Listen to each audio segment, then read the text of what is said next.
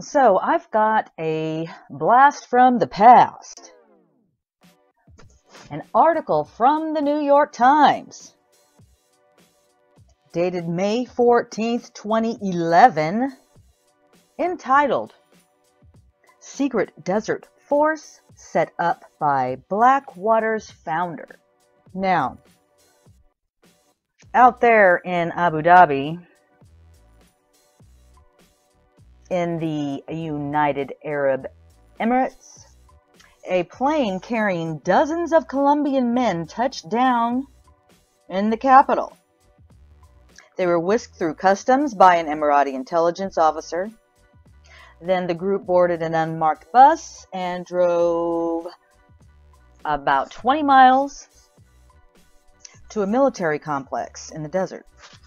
The Colombians had entered the United Arab Emirates posing as construction workers. In fact, they were soldiers,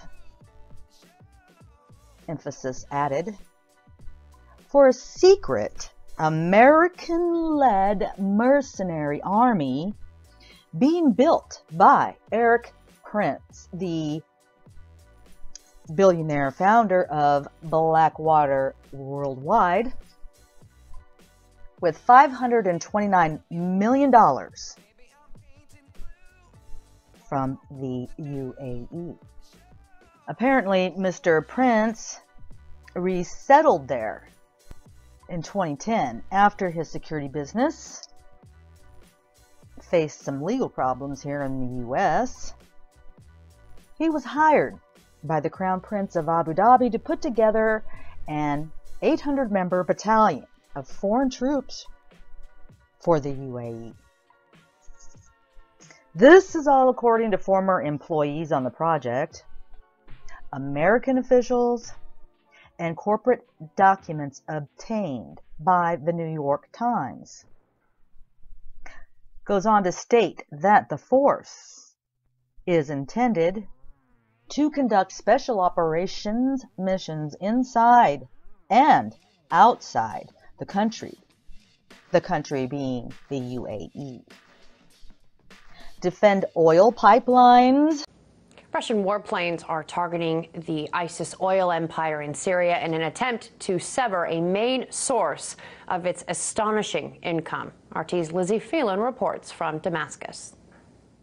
The Russian General Staff has said that over the last 24 hours, they've struck 500 oil trucks transporting oil from Syria to refineries in Iraq, and that this has considerably cut down the militants' capability for illegally exporting oil and consequently getting revenues from the contraband, which is the single biggest source of funding for the Islamic State. And skyscrapers from terrorist attacks and to put down internal revolts. Let me repeat. And put down internal revolts. Now, such troops could be deployed if the Emirates faced unrest in their crowded labor camps or were challenged by pro-democracy protests like those sweeping the Arab world that year, being the Arab Spring. So, by pro-democracy protests, they're talking about protests by a country's civilian population.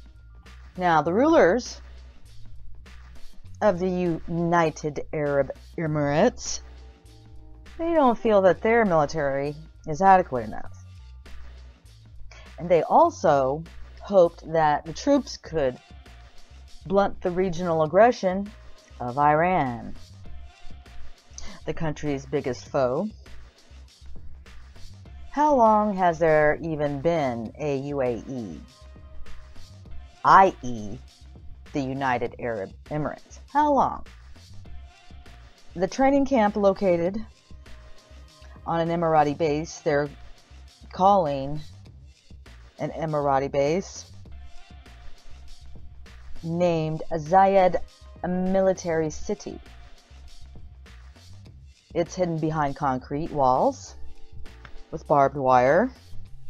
There are photographs, and I will leave links in the About section, of course. There are photographs showing rows of identical yellow temporary buildings used for barracks and mess halls. And guess what else? A motor pool. We turn now to a question being asked by American authorities after so many videos and images of ISIS. U.S. counterterrorism officials asking, why are ISIS fighters driving so many similar trucks, and where are they getting them from? Look at these images. ISIS fighters riding in Toyota pickups and Toyota Land Cruisers. Authorities now asking the automaker, can they help officials figure out why ISIS has so many Toyotas? A motor pool, which houses Humvees and fuel trucks. What a coinkydink. I mean, it is December 10th, 2015,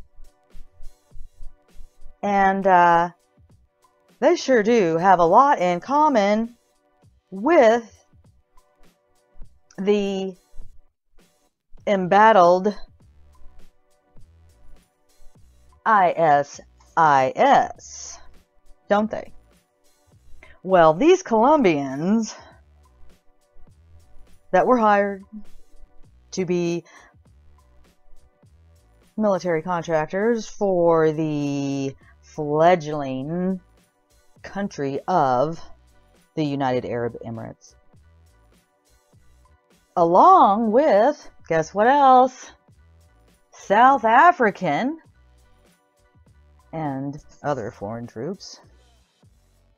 Seems as if they were trained by retired American soldiers and veterans of the German and British Special Operations Units and the French Foreign Legion, according to the former employees and American officials.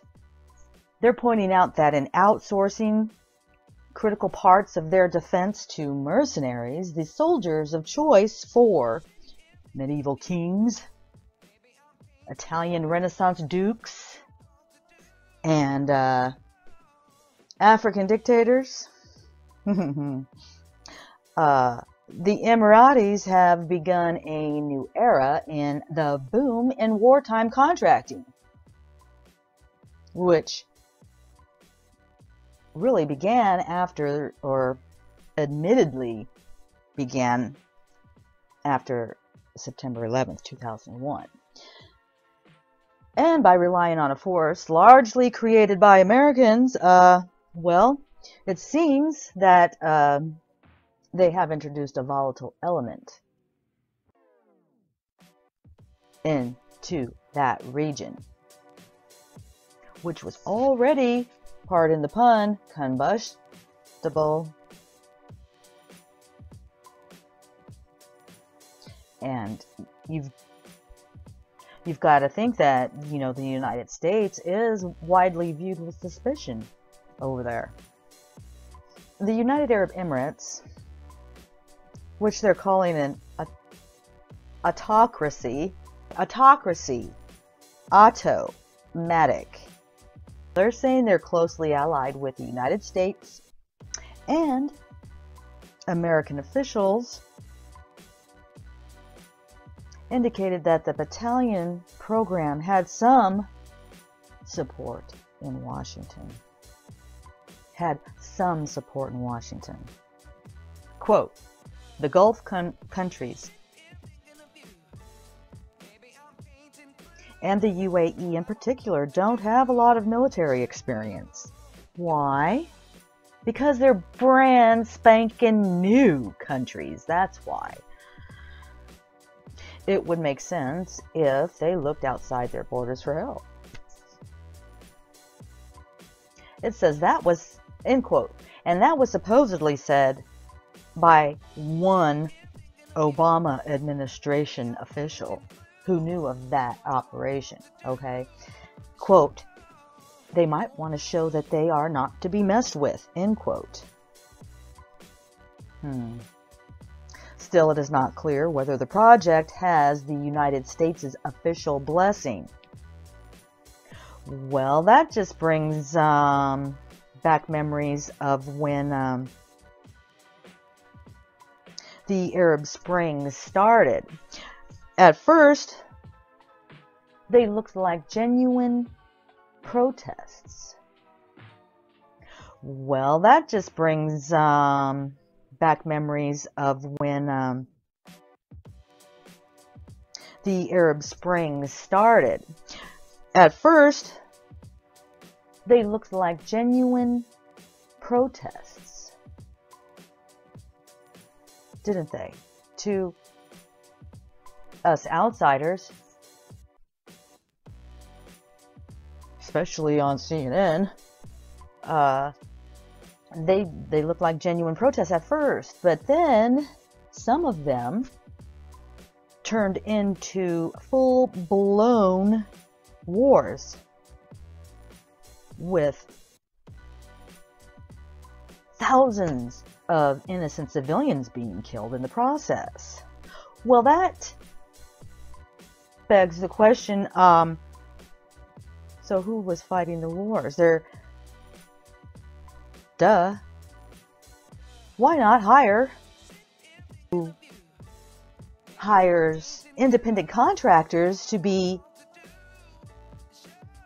militants on an on-call basis?